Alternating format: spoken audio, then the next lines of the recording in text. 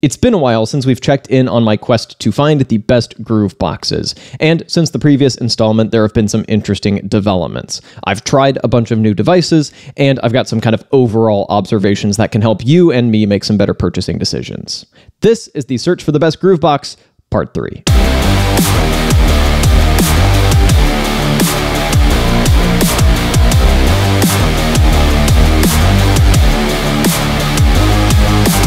Also, keep in mind that all of this is coming from the perspective of a 26-year-old hobbyist music producer dabbling in a variety of genres and usually low on time and energy. Your mileage will vary.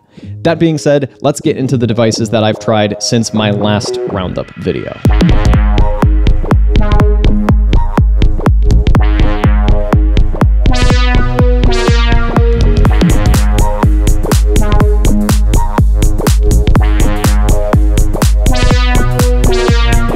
The Digitakt is an 8-voice monophonic sampler with lots of sound shaping capabilities, Elektron's famous step sequencing workflow, a rugged build, and powerful MIDI capabilities. Its particular flavor of step sequencing has very obviously been influential on a lot of other hardware devices that followed it, and I very much understand why so many hardware heads adore this device. But personally, it didn't quite take for me. And even with the addition of a full song mode via firmware update, I didn't find myself drawn to making full songs with it. Depending on how you look at it, it sits somewhere between overpowered drum machine that gives you all the features you could possibly need, or an all-in-one that is, I don't want to say underpowered, maybe an all-in-one that has a slightly unfavorable fiddliness to power ratio.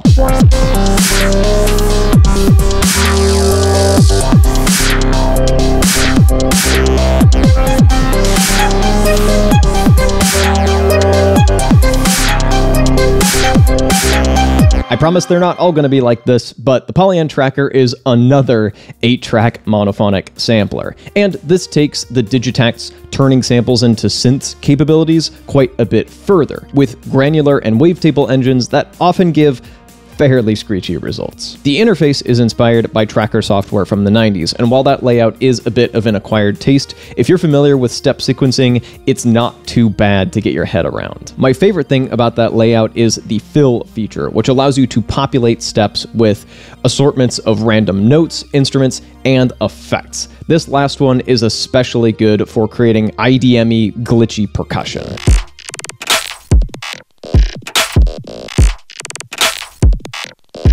This is another device that I totally get the appeal of and have even enjoyed using, but it didn't quite gel with the way I normally like to work. But that's not anti-tracker bias on my part, because another hardware tracker did gel with the way I wanted to work.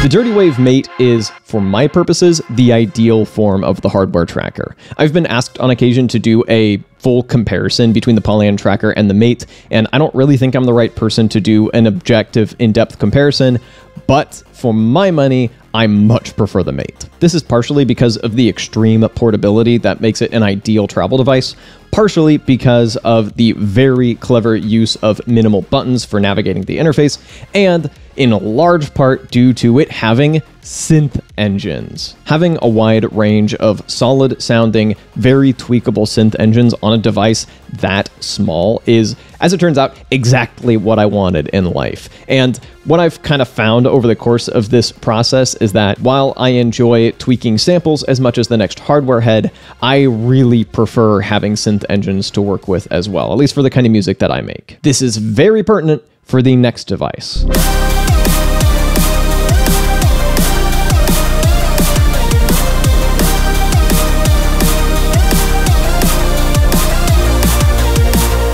Now that I've effectively settled on my preferred small form 8-track monophonic sampler, it's time to very much switch gears to the hulking monstrosity that is the Akai Force. A bit of background, I first really got into hardware with the Novation Circuit, and then stayed excited about hardware with the Akai MPC-1.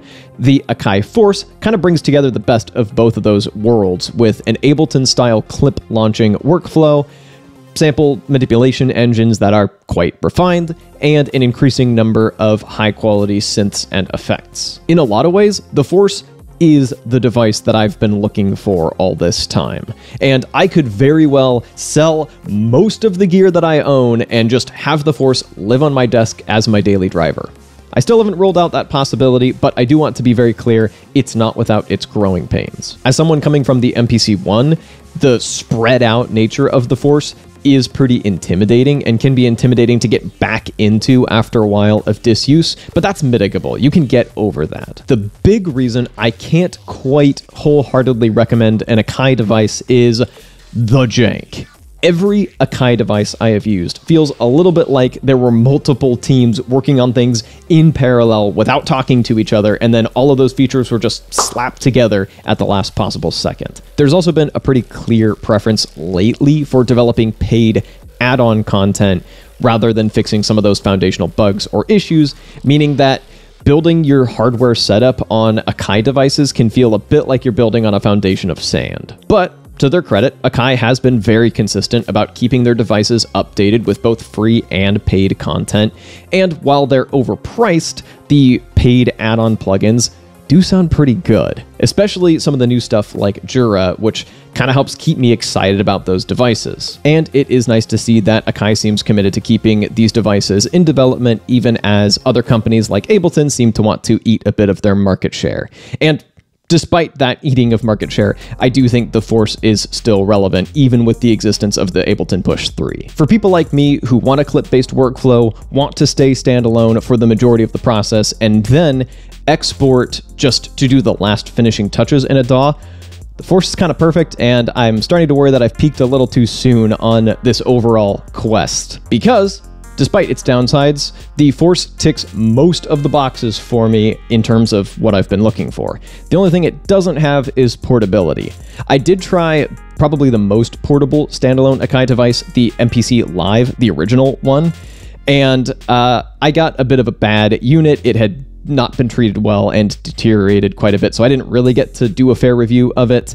But the one takeaway that I do have is that the MPC Live is lighter than the MPC Live 2, which is probably a bit of a better device, and it's still freaking heavy. Like, it's a bit too heavy to put on your lap for a long period of time, and it's definitely too heavy to just throw in a backpack and forget about. So for my own portability needs, it doesn't quite fit the bill. So, okay, let's drop the desire to have a workstation be super portable. Let's let it be big and just live on my desk.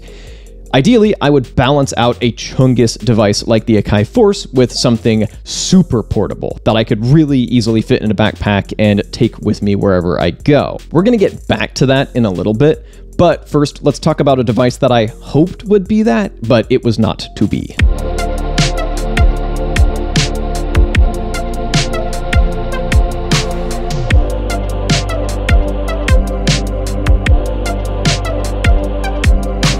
The Mark II is Roland's modernization of the SP404, and a lot of aspects of it seem like they would appeal to someone like me looking for a more portable experience out of an MPC-type device. But maybe expecting it to be an MPC-like device was a mistake. It's very much its own thing. Between generations, they obviously made a big effort to make the device more user-friendly, but it doesn't change the fact that the device really seems to funnel you into a particular workflow that is very iterative and very heavily on resampling in order to add effects to stuff, in order to kind of glue sounds together, and in order to build up song structures. That adds friction, and in a bass music context, I'm perfectly fine with resampling because some of it is embracing chaos and seeing where it takes you. On a hardware device like the 404, I have a real resistance to doing as much resampling as it seems to want you to do, where like, If it was the only device I had, I could absolutely make it work and probably even get fast at it and have fun with it. It's very possible I just dug into the device at the wrong point in my life, and there's another time where I'd be more amenable to it. But as it is, I found the resampling heavy workflow of the 404 just too fiddly for how I like to make music, and it's meant to sound very dusty, and I tend to want to make stuff that sounds a little more polished. I just had trouble committing to that workflow and that sound. That's absolutely a me thing. It's an objectively good device, just not one I particularly vibed with.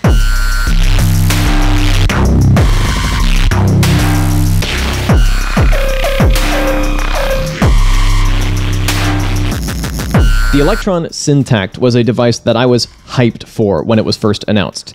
It seemed to me like they were going to basically take the Digitakt and the model cycles, mash them together, and add some new stuff, and that's basically what it was. It's a self-described drum and synth computer, which I think is pretty apt, in a Digitakt form factor with 12 tracks of a variety of analog and digital engines, with things like really punchy kicks, hit or miss snares and percussion, some pretty solid synth engines with a mix of harsh FM and a variety of forms of subtractive synthesis. I personally think the device is at its best when it is allowed to be harsh for these gnarly, distorted, industrial type beats, or as a tool for hands-on sound design. And in fact, I have harvested many kicks, snares, percussion, and synth one-shot sounds that I've made on the Syntakt. The thing is, once I started harvesting those sounds, I kind of stopped using the Syntakt as a Groovebox. As it turns out, I like pretty much everything about it. I like the aesthetic, I like the sounds that it's capable of, I like the sound shaping capabilities it has. I just don't really like composing with it. So that's one I decided to let go after I kind of got the sounds I wanted out of it. Overall, I just didn't love the process of actually using it, and besides, I got into electronic music trying to make things like synthwave and monster cat core bass music. If you know, you know. And for that style, the Syntakt and its monophonic nature just ended up sounding a bit hollow, and once again, that's a me thing, it's just a bad consumer product fit, and so that's one I ended up letting go. No regrets about trying it, though.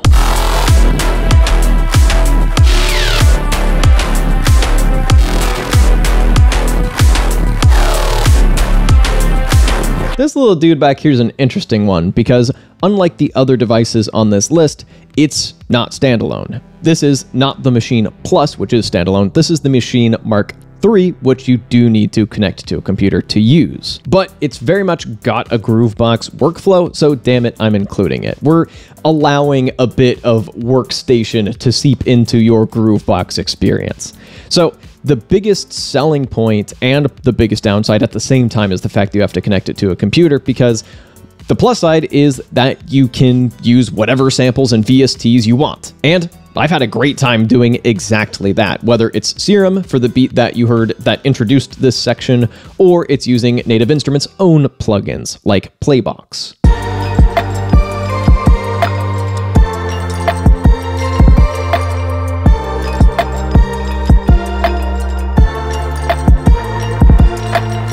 So, hey, that's great. You use your own plugins and you have to use the Maschine software.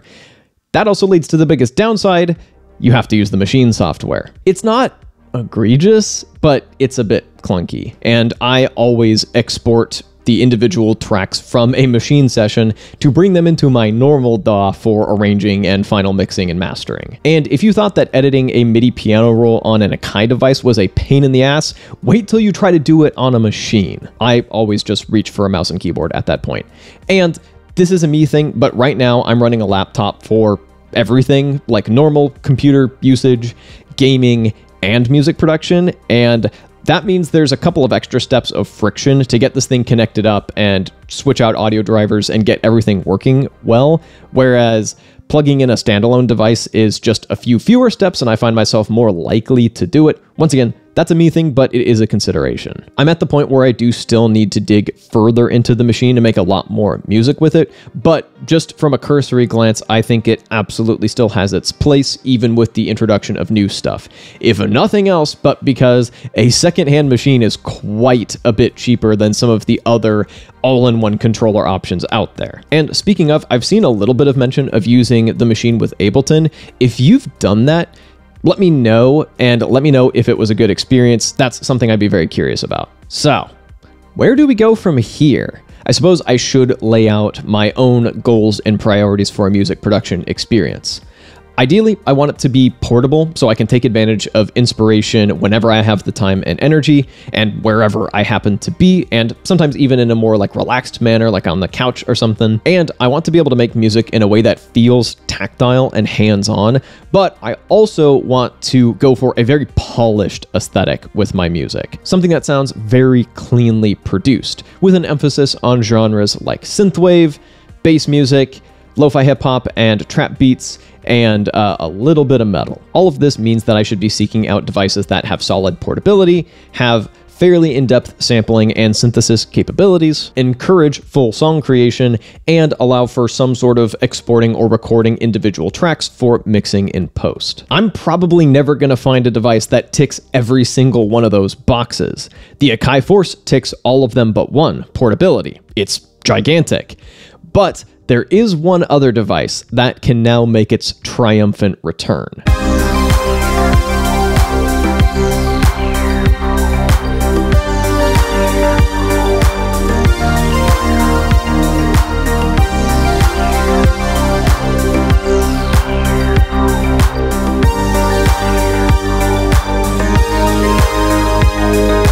Roland MC-101. It's not great for very sample-based production with in-depth sample chopping like you would do for lo-fi hip-hop and other associated genres, but other than that, it ticks all of those boxes pretty well with the recent-ish firmware update that gives you full access to its synth engine. I've been on a bit of a tear lately, making some kind of clean-sounding synthwave and spacewave on this thing. I know that it can be a bit clunky to work with, and of course, I'm not trying to sell you any of these devices, just provide you with my experiences, but I did recently do a video showing how to use the MC-101 as easily and speedily as possible. I'll link it at the end of this one. Also, I've found myself returning a lot more to my laptop, because for making stuff like bass music, you need some pretty powerful synths, a lot of them, and probably the ability to stack a lot of effects. And for making some kind of cyberpunk-infused metal, I might use a Groovebox for a bunch of electronic elements, and then track guitars and program drums in my DAW. So at this point, while the quest is still ongoing, I've kind of found what I was looking for, especially as I also turned back towards the laptop a bit more, trying to leave behind my era of making stuff that sounds really rough around the edges and trying to take the idea of making really polished sounding music a bit more seriously. But I do want to set expectations here. Full disclosure, over the past year or so, I've had a lower amount of time and energy, I think, than I really ever remember having.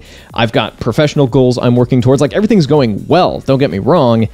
I just don't always have the time and energy to pour into giving a device the time and energy that it actually deserves to really dig into, really understand, really review properly. And so I want to make sure I'm pacing myself and spending time actually using these devices that I've been lucky enough to accumulate to make music. And I understand that not everyone wants to see that as much as devices themselves.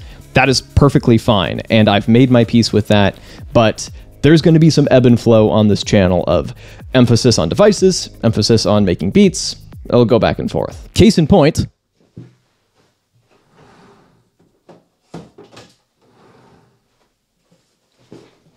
this has been sitting in my closet for a while.